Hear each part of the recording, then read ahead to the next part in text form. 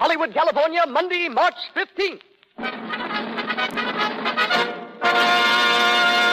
The Lux Radio Theater, starring Marlene Dietrich with Herbert Marshall in Desire, featuring Otto Kruger and Zeffie Tilbury.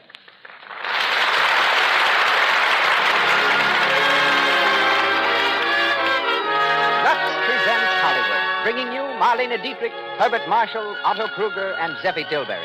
Our producer, Cecil B. DeMille.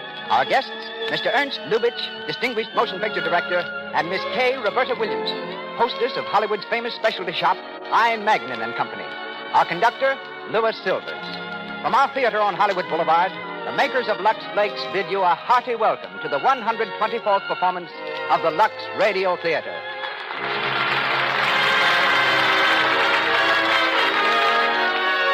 Before we hear Marlene Dietrich and Herbert Marshall in Desire, a few words about our product, Lux Flakes.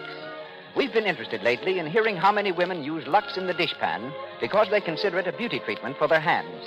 Lux Flakes are so gentle, and they make dishwashing easier, too. One woman, Mrs. Travis Johnson of New York, writes, "Nice hands mean a lot to me. I'm a pianist, so I can't afford to let my hands get rough and red. Using Lux for the dishes is the most inexpensive beauty care I know. My husband agrees with me, too. Says my hands look as nice as when we were married. And a husband's compliments mean something." As Mrs. Johnson points out, Lux Flakes for dishes are inexpensive. It costs less than 1 cent a day to keep your hands nice this way. And now, ladies and gentlemen, Mr. Cecil B. DeMille.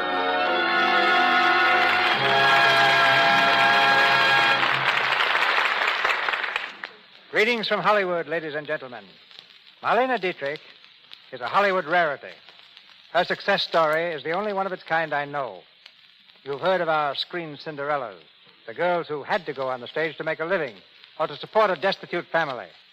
But it was love of acting alone that brought Marlene first to the theaters of Berlin and Vienna and inevitably to Hollywood. It was Max Reinhardt who gave Miss Dietrich her first chance on the stage and thereby launched one of the most glittering careers of our time. Recently, in Vienna and London, thousands jammed the squares in front of her hotels, cheering her wildly. To protect her from the crowd's enthusiasm, London's heroic bobbies worked overtime. When Miss Dietrich left, it was remarked by a great London newspaper that, although we, her devoted slaves, regret her departure, it is said that Scotland Yard detectives are toasting it in nightclubs and looking forward to a long holiday. Police, the paper went on to say, are anticipating the threat of the coronation crowds as child's play. In our adaptation of the Paramount film Desire, she comes to us in the role she filled with such distinction on the screen, Madeleine de Beaupré. Making his 4th appearance on our stage, Herbert Marshall is heard as the English automobile engineer, Tom Bradley. Since his last appearance here, Mr. Marshall has been busy preparing with Miss Dietrich for the new Paramount film Angel. They had planned to shoot the first scenes of Angel today, but to make this broadcast possible, graciously postponed starting until tomorrow.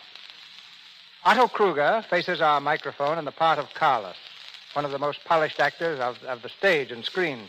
Mr. Kruger has just starred with Mary Ellis abroad in Glamorous Night, produced by British International Pictures. Zeffie Tilbury, who played the role of Aunt Olga in the film version, resumes it tonight.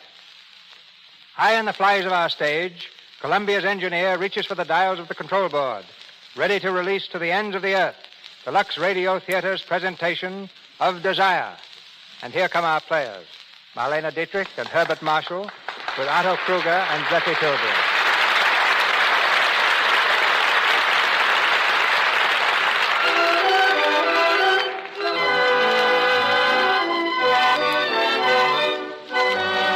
Our scene is the Paris branch of the Bronson Automobile Factory. In the manager's elaborate office, a young man paces the floor angrily, talking to himself in loud, threatening tones. He's rehearsing a speech he's going to deliver to the boss.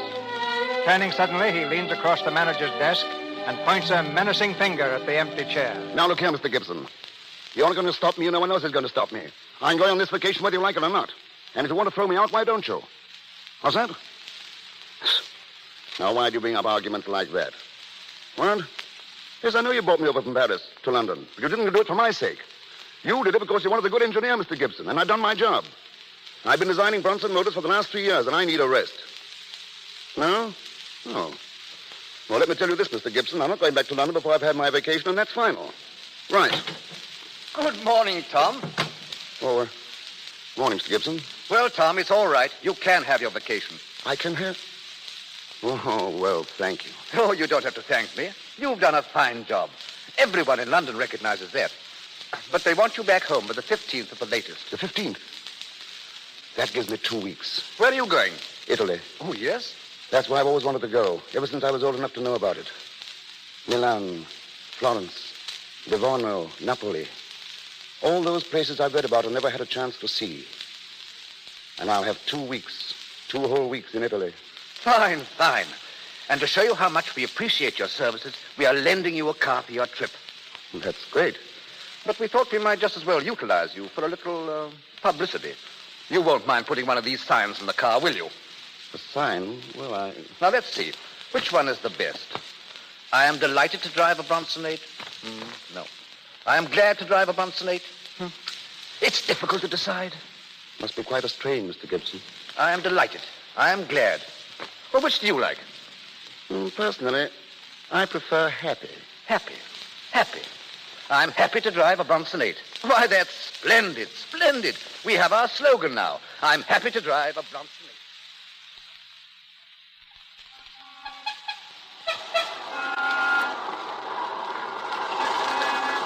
I'm delighted to drive a Bronson 8. I'm glad to drive a Bronson 8. I'm happy to drive a Bronson 8. Whoa!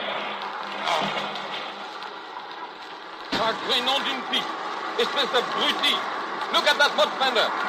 It's all right, old man. No damage done. No damage done, huh? No damage done. Look at that mud fender. It is bent in two. Well, so is mine. I'm perfectly willing to pay for it. If you do not know anything about cars, why do you drive? Sorry, I'm just a beginner. You should take lessons then. Albert, come back here. But, madame.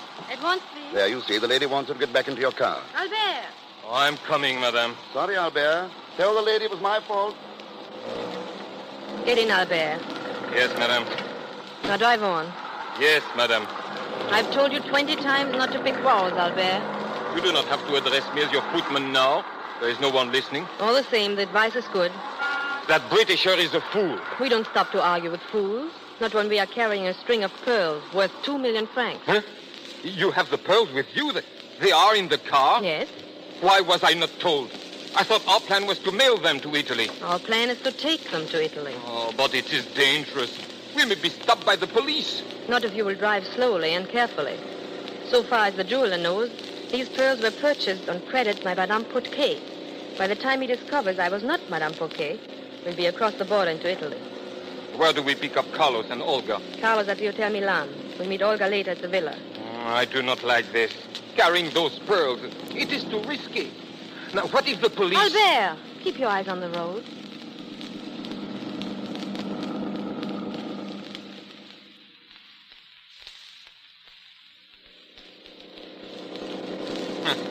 When I'm driving, you say to go slow. When you are driving, it is something different, eh, Madeleine? We are safe here, and I'm driving carefully. What did that last sign read? Badonekia, 5 kilometers. Baronekia, that's the Italian border. We must be almost there. Yes. But you may not be so safe when the custom officers search your handbag. It's only the luggage they're interested in. Oh, you think so? Oh, well.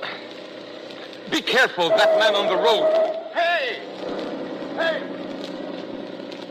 You almost hit that man. He shouldn't stand in the middle of the road taking pictures. Madeleine, I just remember. You know who he was? That man back there on the road? Who? The Britisher. The one who bumped into us in Paris. What are you laughing at? Oh, you do not see what happened? When you pass him, you drive through some mud puddle. He was covered up from head to foot with mud. That is very funny, no? We are coming into town. Please try to act like a chauffeur, Albert. Oh, yes, madame. Where do we go now? To the customs office. You'll come with me.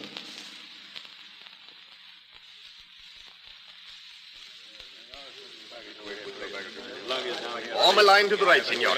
All luggage must be inspected. Ladies will open all handbags, please. A line to the right, signore. You hear, Madeleine? They inspect everything today. All the women's luggage. Be quiet. What will you do with the pearls? Be quiet, I say. Officer, I'm looking for the owner of that white roadster outside. I'm sorry, signore. I do not know. Where is he? That's all I want to know. Where is he? Here, monsieur. Oh, Oh, you. We meet again, mademoiselle. I'm sorry I splashed you with mud. It was unintentional. Oh, it's quite all right, really. It was silly of me to make a fuss about it. Well, you know how these things get you for a moment. Of course. You're parking your luggage through the customs?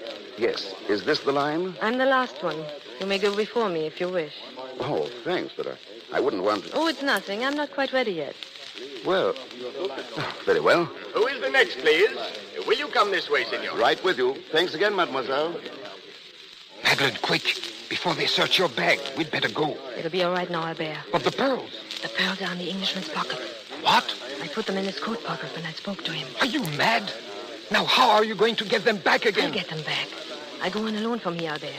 I'll meet him on the road. You get in touch with Carlos by telephone. Tell him I see him at the Hotel Milan in 2 days. Entendu.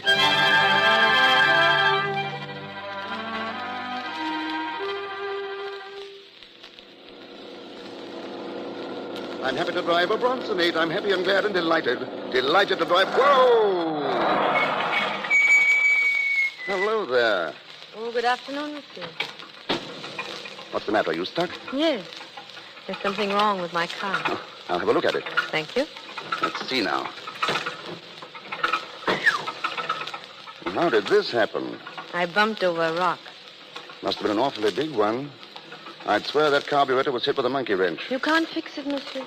Not without spare parts. Well, What are you going to do? I'll just leave it here and send back for it tomorrow. Would you give me a lift? Why, of course. Delighted. Delighted, mademoiselle. I'll put your grips on my carrier. Thank you, monsieur.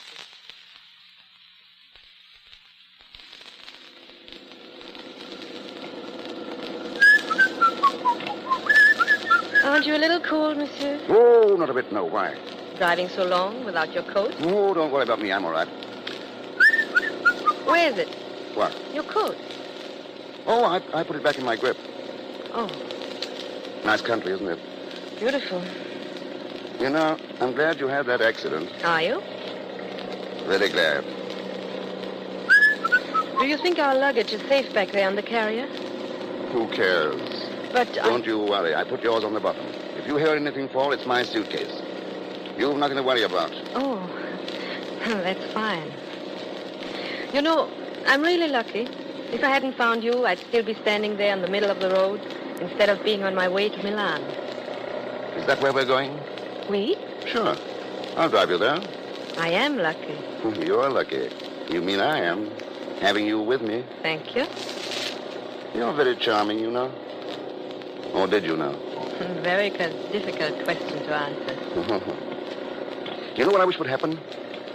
That you would lose your suitcase. I would lose my suitcase. We would lose the car and be stranded here for 10 days without a soul around us. I can't help it. That's my idea of a real vacation. Monsieur. Look out there. That's Italy. The birds are singing. The sun is shining. And you are probably taking a cold. Does that really worry you? It does? Why? I'm just selfish. If you get a cold, I may get one too, being so close to you. You know, it gets colder as it gets later, and I may have to move a little bit closer if I get chilly. I may even put my hands in your pocket. Oh, maybe I'd better get my coat. I wish you would. All right.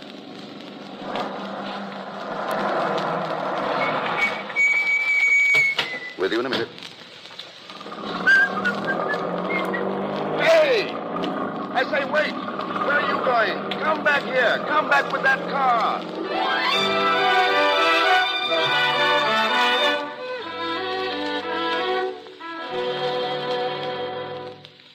For the 10th time, Madeline, where are those pearls? For the 10th time, Carlos, I don't know. You said he put the coat in his bag. He did, but when I drove away and got out to look for the grip wasn't there. He must have taken it off the carrier before I had a chance to get away. Then that man still has the pearls in his pocket. Yes, What did you do with his car? I wrecked it. Why? I couldn't drive a stolen car all through Italy. I drove it into a stream and came on by train. But without the pearls. Madeline, you aren't by any chance double-crossing me. Don't be vulgar. Who was this man? An Englishman. That's a great help. And what was his name? I don't know. Tom Bradley, I think. Oh, you think? Good. What did he look like? He was tall. Well, one more little clue like this, and we ought to have him in our hands. Any other distinguishing traits? Well, he seemed to be a man of very good taste. He likes me. Didn't I tell you never to mix love with business? Don't be absurd, Carlos. This man interests me about as much as you do. That should satisfy you. I want to tell you something, Madeline. I think I've always behaved as a gentleman. And I hope you continue to do so. That all depends.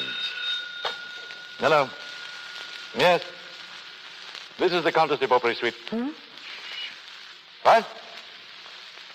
Oh, well, there must be some mistake. You... Oh, I see. Who is it? Well, yes, of course. Very well.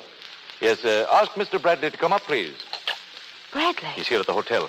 Claims to have recognized you as the woman who stole his car. He's complained to the police. Oh, charming. And you invite him up to complete the description? We've got to see him. Don't forget, he has the pearls. Now, let's be calm. All we can get is 5 years. No, 7. I looked it up. A slip-up now would be fatal. Our stories have got to match. Now, let's go through it again quickly. Who am I? You are my uncle, Prince Schalenburg. How did I get the bullet hole in my In ribs? the battle on the Marne. Who was your mother? Grand Duchess Sandra, who went down with the Lusitania. Your father was the Grand Duke Székely. Killed by the Bolsheviks. Good luck, Countess. Good luck, Your Highness. Come in. Good morning. Good morning. So it was you, mademoiselle. What was the idea of taking my car and... Hello. May I ask what this is all about? Oh, this is my uncle, Prince Schalenburg. Bradley is my name. Are you by chance insinuating that my niece stole your car? Yes, I am. That's not true. Uncle, it is true. What? Yes, but let me explain. I don't want any excuses. This is the last of your numberless escapades. I'm going to bring this up to the family council, yes? But, Uncle... Oh, you're not going to drag down the family name any longer. You realize what you did? You stole a car. I'll see that the family disowns Now, you. look, here, I wouldn't go too far. I must ask you to let me handle this alone. Whose niece is she? Your niece or my niece? Well, whose car was it? Your car or my car? Let me tell you, my niece is more important to me than your car. And my car is more important to me than... Well, perhaps not. Thank you. Now, look, Your Highness, I'm on my vacation. I don't want any more trouble than I've had already. Just give me 10,000 francs for my car, and we'll forget the whole thing. And you will cancel your complaint to the police? Of course. Young man, I think your attitude is splendid. I'll write you a check at once. I want to thank you, monsieur. Oh, never mind that. But why did you do it? You want to hear the truth? Yes. I was very late for a luncheon appointment. I see. But after all, why did you have to leave me in the middle of the road? I would have been glad to drive you. You were going slower and slower. And you know yourself why. It's silly to say, but suddenly I got in a terrible panic. We were alone there. I didn't know you. And before I knew what I was doing, I stepped on the grass. I was really afraid. Of what? Of you? Oh, there was no reason for that. I paid you a few compliments. I told you how charming, how lovely you were. And I would still repeat it. But I didn't do anything. But you intended to. I did not. You had it in your eye. I didn't know it showed. By the way, did you make your luncheon appointment? Yes, but after I got here, I didn't keep it. Would you keep a dinner engagement for tonight with me? With you? It may sound very strange, but I've never had dinner with a countess. And I'm afraid you never will. You're leaving today. So am I. Are you going to Florence, too? No. Neither am I. We are going to our villa down on the coast. If you would care to come as my guest.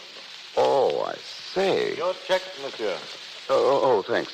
Uncle, I have just invited Mr. Bradley to come with us to the villa. Splendid. Mr. Bradley will be delighted to have you. But I haven't much with me in the line of clothes. Oh, it'll be quite all right. Just bring the clothes you have now. The ones you had with you in the car. Oh, of course. Well, it's very kind of you. Not at all. I insist, Mr. Bradley. I insist. Yes, and so do I, monsieur.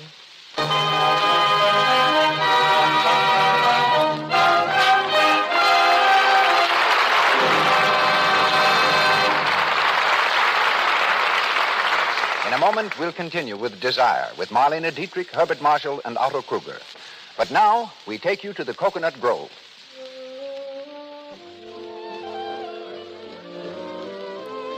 It's tea time, and the room is filled with dancers. In the middle of the dance, a handsome couple return to their table, a frown on the girl's pretty face. What is the matter? Let's listen in. You know, Tom, I'm so embarrassed dancing with this hideous run in my stocking. You poor girl. You sure have all the tough luck. Didn't you get a run in your stocking the last time I took you out? Yes, and I've about given up. I've tried all kinds of stockings, but I still have rotten luck with runs. Oh, here comes Alice. Hello, Sue. Hello, Tom. Why all the gloom? No, Sue's popped another run, and it started to unravel her disposition. Oh, is that all? Why don't you join the Cut Down on Runs Club, Sue? No dues, no initiation fee, Just what? Oh, just toss your stockings in Lux Flake studs after every wearing. I've cut way down on runs this way. Honest? Sure thing, you know. Maybe Lux is the answer to this maiden's prayer, too. Clever girls do cut down on runs by using Lux Flakes. Lux Flakes are especially made to save the elasticity of the silk. It's when a stocking has lost elasticity that the threads tend to snap, and runs start whenever there's a strain. So, to avoid the nuisance and expense of constant runs, protect your stockings with gentle Lux Flakes. You'll be surprised at how much longer your hosiery will wear. Once again, Mr. DeMille. Marlene Dietrich, Herbert Marshall, and Otto Kruger continue in Desire.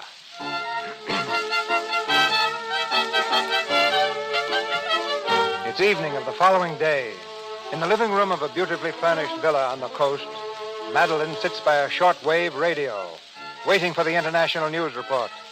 She seems amazingly self-contained in view of the fact that Bradley still has the pearls in the pocket of his coat. The news announcer interrupts the music. You will now hear the news of the day from the capitals of the world. Paris, France. The most sensational jewel robbery of a decade. The disappearance of a 2 million franc string of pearls from Duval and Company, the famous jewelers, still goes unsolved. Madeline, turn that thing off. Police reports from other capitals. Well, Carlos, I just came in from Bradley's room. he's dressing for dinner? Yes. What color was his coat? The one with the pearls? Dark brown. Confound it, that's the one he's going to wear. How do you know? He has no dinner jacket with him. The brown coat was lying across the bed. You don't think he has found the jewels? I don't think so, no, but we've got to be careful. Madeline, have you any kind of a pearl necklace? Yes, the imitation I bought in Vienna. Put it on. Wear it at dinner. Why? Never mind. Now, one thing more. In which pocket of the coat did you slip the necklace? The left-hand pocket. Good. After dinner, I may work a little magic.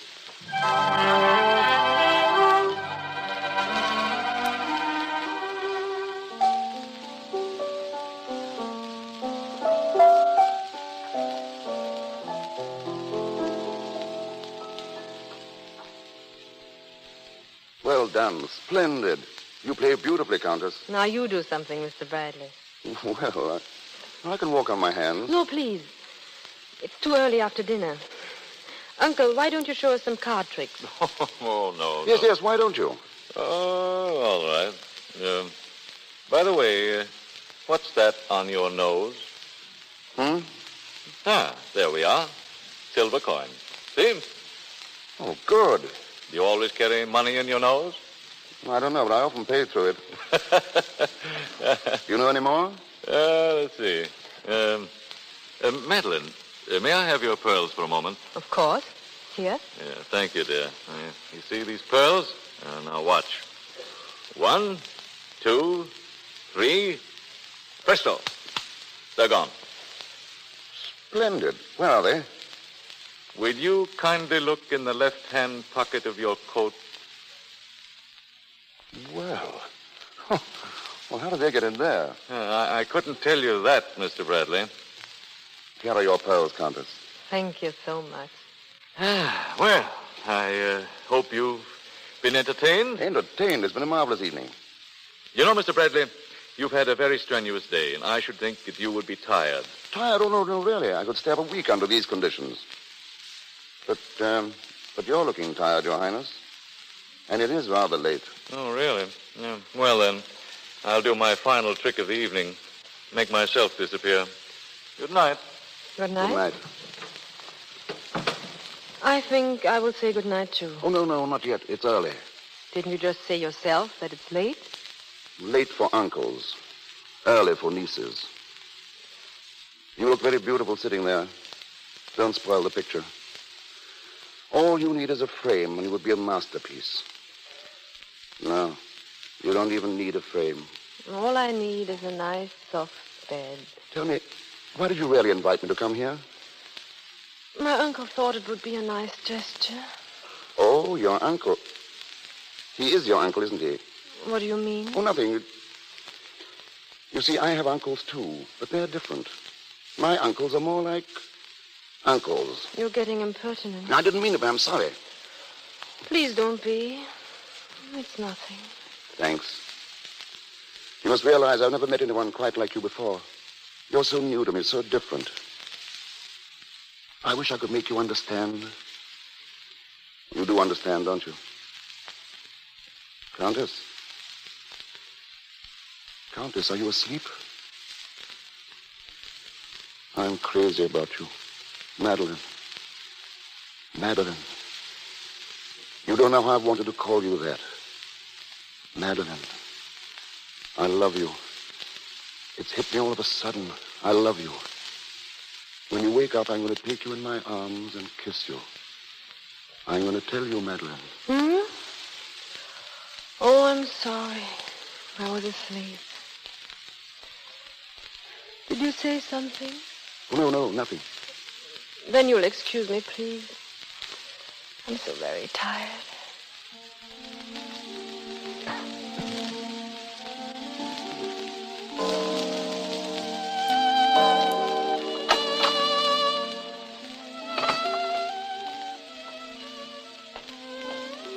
Hello? Going for a stroll? You're still up? What are you doing out here? I couldn't sleep. Nervous. Why should you be nervous? I don't know. I didn't know I had a nerve in my body till tonight. Why don't you go to bed and get a good rest? I try to, but that moon, you see him there? Very strong, isn't he? He was shining right into my window. Why don't you draw the curtain? Oh, I see. Turn off the moon, turn on the moon, just as you like it. Some people can do that more easily than others. I understand. Aren't you a bit hasty, Mr. Bradley? Maybe I am. I'm sorry. You see... Oh, you wouldn't understand. How could you? I've only a few more days and then back to prison. This is the first vacation I ever had in my life. A few days and I'll have to be back in London and all the fun is over. Getting up at 6 o'clock and working way into the night. Yet I couldn't live without it. I love it and I hate it. You know, Mr. Bradley, the moon is very becoming to you. I never saw you in this light before. You weren't even listening. Oh, yes, I was. I heard everything you said about yourself, London, your work. You love it and you hate it. Isn't that the way you feel about me? Not exactly. I never said I love you. Liar. When? Maybe I dreamed when I was asleep. Yes, I must have dreamed. Because I heard you say, Madeline, I love you. When you wake up, I'm going to take you in my arms and kiss you. You didn't keep your word. Madeline, so you weren't asleep. Not quite. Then why did you let me go through all this torture? Why didn't you tell me? I wasn't sure if I liked you enough. And now? I still don't know.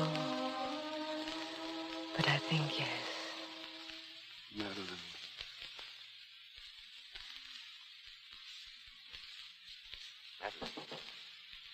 Madeline, are you awake? Madeline. Oh, good Lord, Madeline, wake up. Yes, darling. What? Listen, I've had a wire from Florence this morning. I have to leave immediately. I'm going to take this Bradley with me. What did you say? I said I'm going to take this Bradley into town with me. I'll get rid of him there. Oh, and the pearls. I have them. Goodbye, Madeline. Wait, Carlos. Can't. I've got to wake up Bradley. Mr. Bradley. Mr. Bradley. Bradley. Wake up, Mr. Bradley. Yes, darling. What? Oh. Well, wake up, please. I'm leaving for Florence. Oh, goodbye. Have a good trip. If you'd like to go with me, I'll be only too glad to have you. It's a wonderful trip. You can see Italy. I can see what? Italy. I've wanted to see Italy since I was a little boy. Well, Now's your chance. But I'm not a little boy anymore.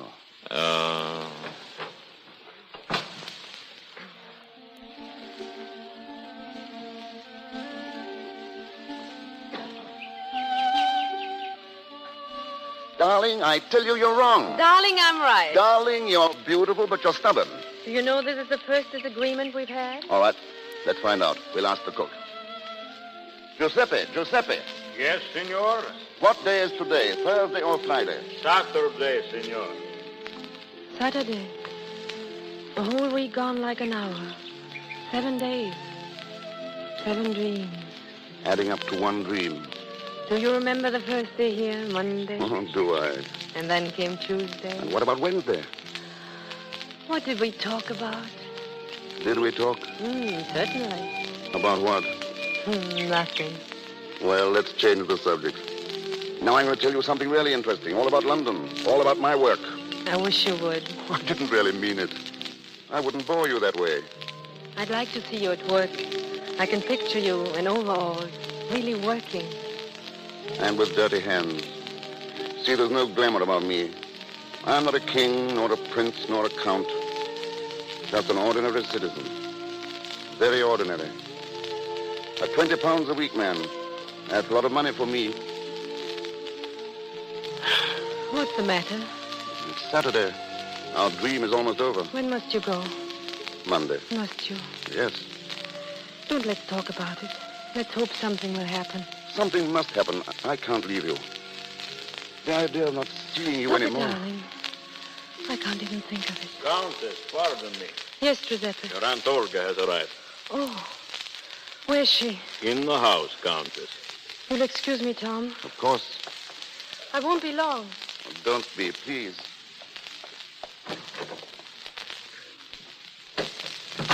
Olga. Hello, Madeline. Why did you come? That's a fine way to greet a sweet old lady. Why don't you bust me in the nose? What do you want? You shouldn't talk to me that way. If your grandmother came here, what would you do? Why, you'd offer her a brandy, of course. Straight? Please. Brandy's the only thing I am straight about. Did Carlos send you? Yes, and he's pretty sore at you. I don't care. Now, come on now. You could have answered his wires. They really need you in Florence. There's a great chance of selling the necklace. We found a sucker. The sucker of the century. He's a big umbrella manufacturer. So we thought we'd put a little sunshine in his life and introduce you to him. I'm afraid you'll have to find someone else. I'm not going. Not going? No, I'm through with you and Carlos and all the others. Really? Carlos, why didn't you stay in the car? You promised to let me handle her. I'll do it myself. Madeline, before I tell you what I plan to do with you, in case you refuse, I want to compliment you. You look more beautiful than ever. Love must be a wonderful thing. It is, Carlos. It gives one strength and courage. Something to fight for. I have something to fight for, too. Now go and pack, Madeline. We're leaving. Yes, but in different directions. No, in the same direction.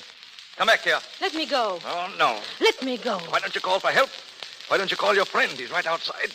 Why don't you bring him here? Why don't you tell him what you are? Or perhaps you'd prefer that I tell him. That would hurt, wouldn't it? Yes. Well, think it over, Madeline.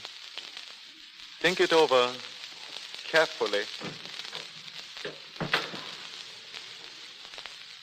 Sit down, Madeline.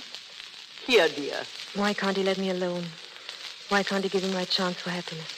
It's really serious, isn't it, between you and this Bradley fellow? For the first time in my life.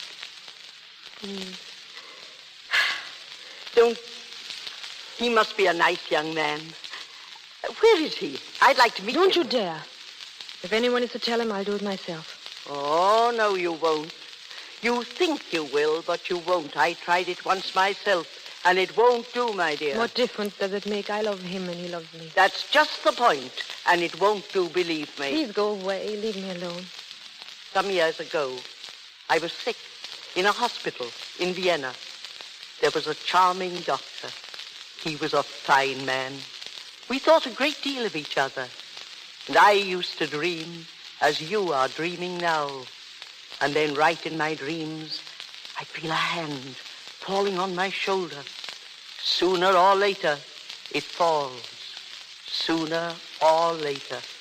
And I used to hear myself saying to him, I must go downtown on important business. I'll be back soon. And then under my breath, I'd say, soon. 10 years, 20 years, life. I dream of him now and then. I didn't spoil it. Well, what are you going to tell him? I don't know. I'll find something.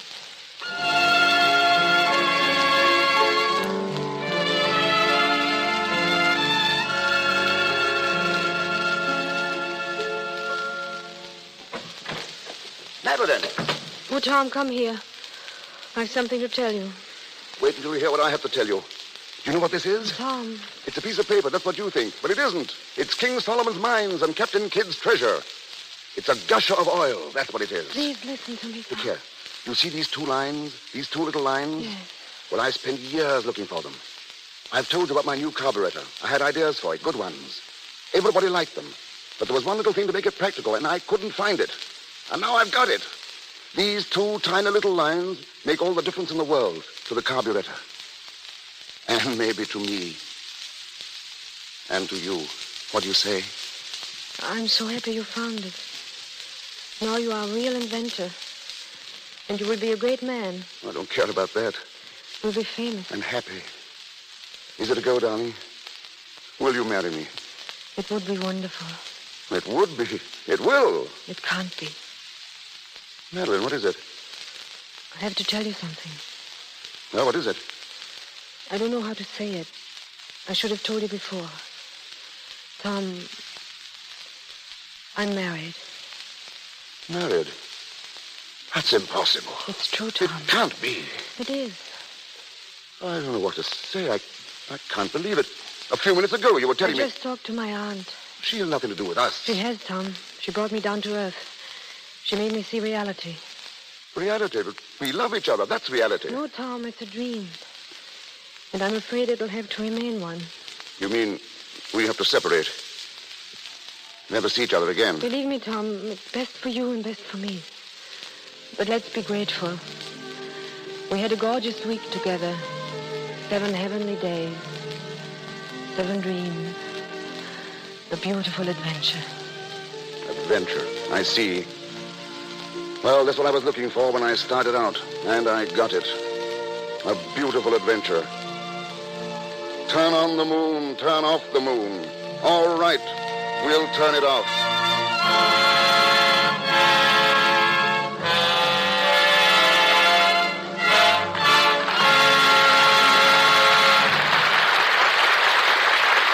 We pause for station identification. This is the Columbia Broadcasting System. This is KNX, the Columbia Station, Los Angeles.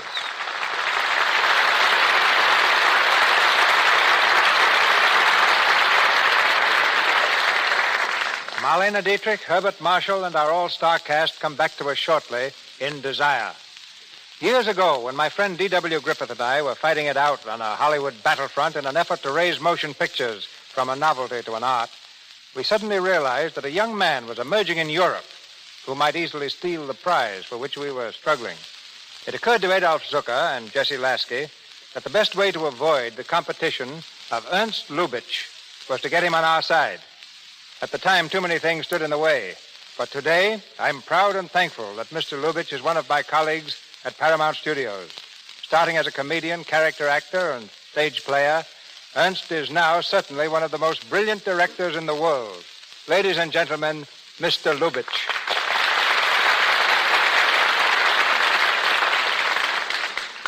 It's not only a pleasure to be here at CB, it's also very helpful. While I produced the film version of Desire with Miss Dietrich, I never had the good fortune to direct her. But since tomorrow morning, I start directing a new picture called Angel with Miss Dietrich and Mr. Marshall. I naturally have been watching their performance very closely. I'll be very happy if I can turn out as fine a production as you are presenting tonight and as you do every Monday night at the Lux Radio Theater. And thank you, Ernst. For several years, you with Paula Negri and I with Gloria Swanson were trying to outdo each other. This time, at least, we're working with the same charming stars. I'm interested to see the result of the famous Lubitsch touch. So am I. What is it? It's the delicious humor. It's the inimitable touch of Lubitsch genius. It's what Phidias gave to a statue, what Rackham gives to painting, what Victor Herbert gave to his music, what Balzac gave to literature. Who can define it? It's just the Lubitsch touch. Well, I'm afraid if I ever become conscious of it, I would lose what you call the Lubitsch touch. Ernst, what's your definition of a good director? Well, you and I and a few others. That's very nice, but seriously, what is a good director? A good director is a man who can execute successfully what other people have written for him. But a great director is a man who helps in the creation of the story and tells it in his own unique style, putting his own personality into the telling of that story on the screen. Well, tell us what procedure you follow in directing a film. Well, I understand that we both use the same methods. I never start shooting until I've worked out every detail at my desk. I believe that the story is all important, and like you, I write with the writers. This business of solving anticipated problems takes much more time than actual shooting of the picture. On the set, I try to encourage the cast at all times. The stage actor has the benefit of audience reaction. In pictures, he has only the director to look to. I have found that the more encouragement I give the players, the better they perform. Well, I know it's a rule with you never to disclose the story of a new picture. Will you make an exception tonight? Yes, to this extent. Miss Dietrich will play the part of a modern married woman, known as Angel. Whether or not this is a misnomer, you have to decide for yourselves when you see it. Mr. Marshall is a British statesman, and our scene will be Paris and London. Melvyn Douglas, Edward Everett Horton, Herbert Munden, and Ernest Cossart will also have prominent parts. I enjoyed producing pictures tremendously, but I'm delighted to return to directing. After all, the thrill is not alone in conceiving ideas, but in having the director's opportunity to interpret and follow them through. My thanks to you all. My thanks to you, and he gets things in a picture nobody else can get. Back to Marlene Dietrich with Herbert Marshall in Desire, featuring Otto Kruger.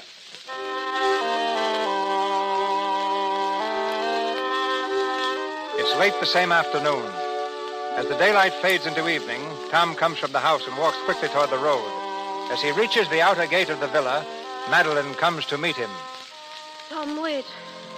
Well? Aren't you going to say goodbye to me? Of course. Where are those pearls now? We're going to give them back. Please, Tom, I beg you, don't get into this. Where are those pearls? Madeline. Shh. Madeline, where are you? Oh. Good evening, Your Highness. You know, I almost left without saying goodbye. Really? Well, goodbye. Oh, but there's no need for it now. No, I'm not leaving. What? I'm invited Mr. Bradley to stay for dinner. Oh, indeed. But I'm afraid you'll miss your train, Mr. Bradley. Now, that's the kind of hospitality I like. Mr. Bradley, the truth is, I'm sure you'll understand, we have some very serious family problems to discuss. Oh, that's all right. Don't think of it. Just consider me one of the family. Shall we go into the house? Uncle Carlos?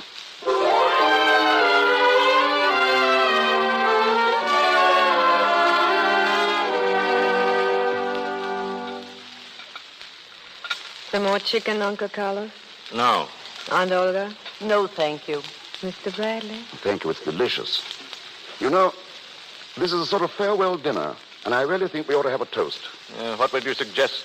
Well, I want to drink first to my hostess, who first stole my car and then stole my heart. My car was insured, and my heart wasn't. Then I think we ought to drink to Aunt Olga, because I understand she's been ill. I? Yes. I heard you were very ill. About 35 years ago, in Vienna. Oh, I see. You made a mistake, Aunt Olga. You should have told that doctor. If he had really loved you, he would have helped you over that wall. Oh, why, How about some cranberry sauce? It goes very well with a fricassee of chicken. Uncle Carlos? No, thank you. Tell me, Your Highness, you're a man of great experience. You usually know what's coming next. Do you think there's going to be a war? I hope not.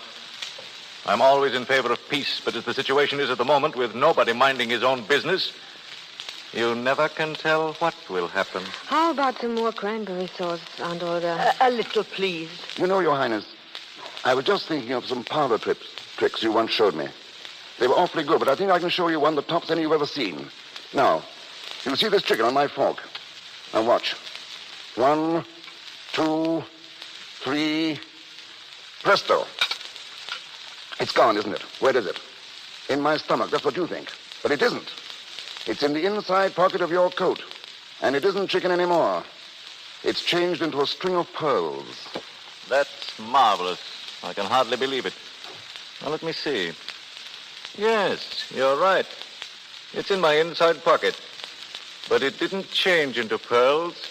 It changed into a revolver. Carlos, put it down. You see, Mr. Bradley, it's a better trick than you even thought. Carlos, don't. Now, Mr. Bradley, I'm going to lock you up in a nice, cool cellar for 2 or 3 days where you'll have a chance to think about life and Brunsonates. In other words, I'm giving you back to the automobile business. Those are your plans, Uncle Carlos? Exactly. But suppose I should upset them. Or the table. Why you Drop that gun. Lord. Drop it. Oh, stop. Pick it up, Madeline. I have it. Good.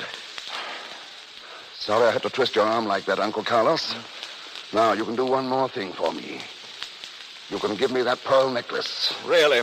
Please, Carlos, we must have it. Our whole happiness depends on it. You dirty double-crosser. Well, you won't get it. No? Then I'll have to do my final trick of the evening. You see this hand? Now it's a fist. The fist is still in my hand. When I count 3, that fist will be on your jaw. 1, 2... Wait! One moment. Suppose we talk this over. Splendid. Shall we sit down?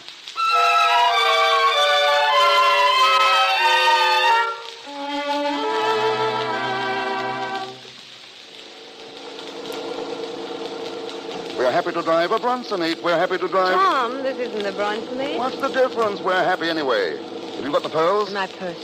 What was the jeweler's name? Monsieur Duval. Monsieur Duval. Oh, Tom, do you think he'll take them back? Definitely. Yes, but will he let me go? We're happy to drive a Bronsonate. We're delighted to drive a Bronsonate. We're glad to drive a Bronsonate.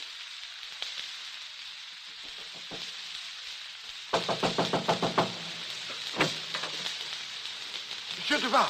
Monsieur Duval! Yes, Antoine? There's a lady here to see you, and a gentleman. Show them in, then. But the lady, she is the one who stole our pearls. What? Oui, Monsieur Duval. Quick, show them in. Then go call the police. Oui, Monsieur. Will you come this way, please? Thank you. How do you do, Monsieur Duval? How do you do? May I introduce my fiancé, Monsieur Bradley? Glad to meet you, Monsieur Duval. I've heard so much about you. It's just like meeting an old friend. We came to see you about the pearl necklace. Pearl necklace? Do you intend to buy another one? On the contrary. You see, the pearl necklace which you sold, Mademoiselle, is really beautiful, but it's too expensive for us. I'm afraid we'll have to return it. You have it with you, dear? Yes, darling. Monsieur Duval, would it upset you very much if I asked you to take it back? Well, I hate to return things. It's not my habit. But I've changed my mind. As a matter of fact, I've changed my life. I'm marrying Mr. Bradley this afternoon. That is, I hope I am. Here are your pearls, monsieur. The pearls, you give them back to me? Monsieur Duval, I know my fiancée is indebted to you, and even to France. And if you could see any way to help us, to release Mademoiselle from her obligation, it would be very wonderful. Otherwise, we'll have to postpone our marriage for a long time, I'm afraid. 7 years. 7 long years, Monsieur Duval. You are very much in love. Very much, monsieur. Monsieur Duval, the police. They are here. Police? One moment, please. Antoine. Monsieur? Tell the police there has been a mistake. The pearls were not stolen. Oh, monsieur. Tell them, Antoine. Oh, monsieur. Our thanks, Monsieur Duval. It is nothing. The pearls were, shall we say, temporarily mislaid. There will be no complaint. I think you may safely buy your tickets for England now. We will. And be assured, Monsieur Duval, that when I'm in England, I'll recommend you to all my friends. Oh, please don't. Just as you like. Goodbye, Monsieur Duval. Goodbye, monsieur. And thank you. Goodbye and bon voyage. Oh, Tom, I'm free. Darling, turn on the moon. Turn on the moon. For good, Madeline. Forever, darling.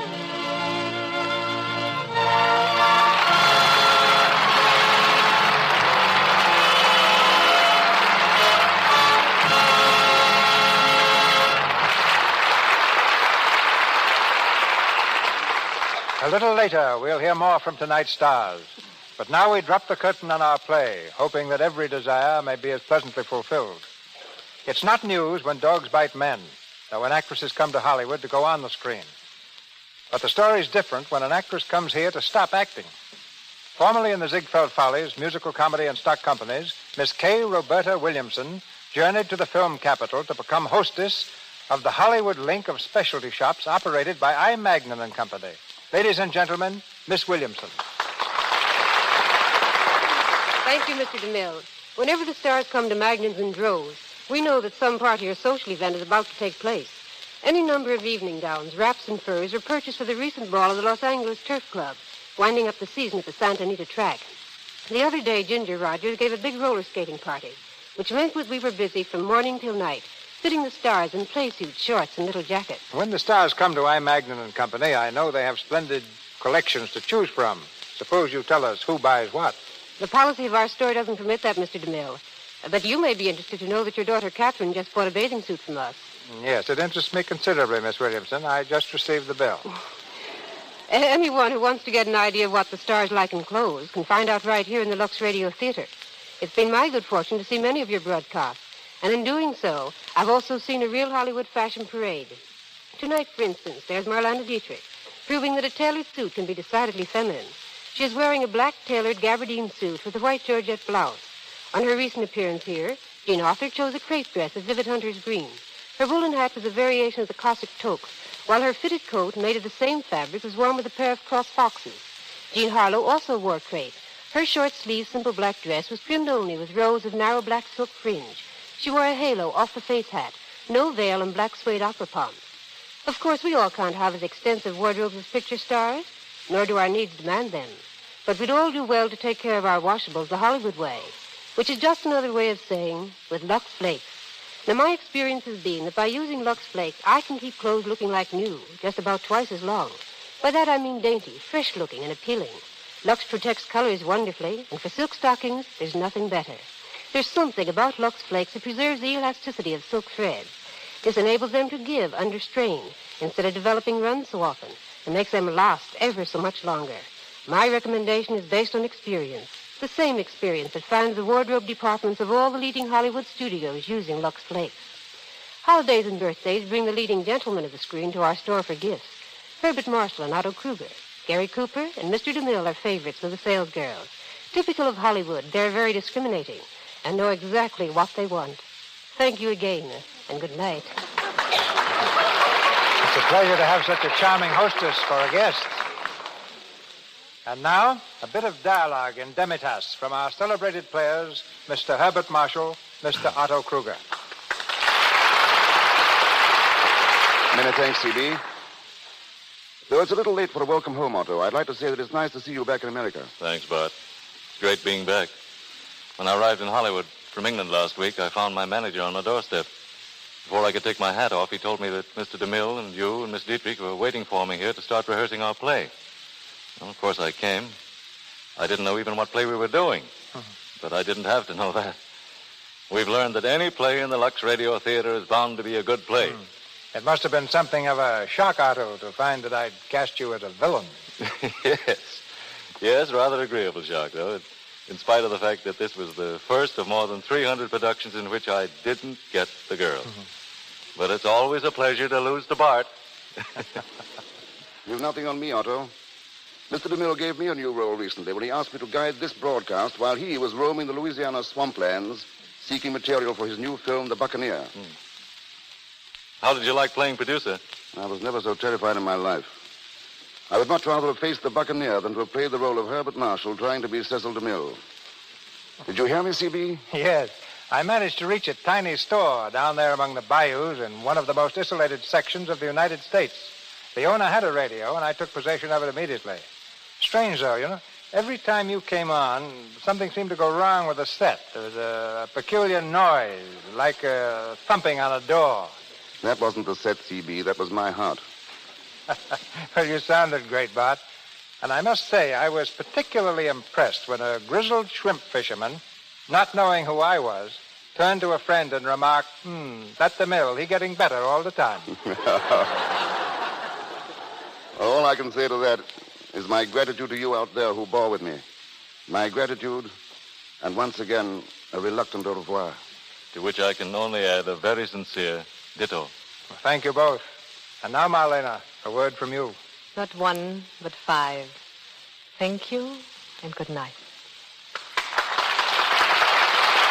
Thank you, Miss Dietrich, Mr. Marshall, and Mr. Kruger. This is your announcer, ladies and gentlemen, Melvin Roy. Word of next week's presentation comes to us shortly from Mr. DeMille. Miss Dietrich, Mr. Lubitsch, and Mr. DeMille appeared through courtesy of Paramount Studios. Mr. Marshall, RKO, and Columbia Studios, and Mr. Silver's 20th Century Fox, where he was in charge of music for the new film, Seventh Heaven. And now, Mr. DeMille. Next Monday night, in the Lux Radio Theater, good fortune finds me host to one of Hollywood's most charming and accomplished couples, Frederick March and his lovely wife, Florence Eldridge.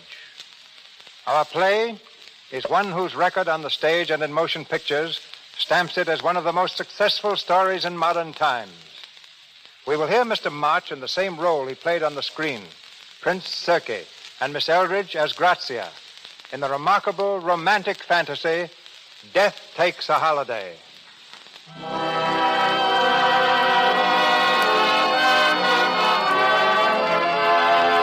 Our sponsors, the makers of Lux Flakes, join me in inviting you to be with us again next Monday night when the Lux Radio Theater presents Frederick March and Florence Eldridge in Death Takes a Holiday. This is Cecil B. DeMille saying good night to you from Hollywood. Assisting our stars tonight were Georges Renavon as Albert, Ward Lane as Mr. Gibson, Ferdinand Munier as Mr. Duval, Victor Rodman as Antoine, Leo McCabe as radio announcer, Lou Merrill as Giuseppe, and Frank Nelson as customs officer. Before saying good night, may I say we were honored this evening by a most distinguished audience, including Mr. Frederick March, his celebrated wife, Florence Eldridge, and Miss Kay Johnson. This is the Columbia Broadcasting System.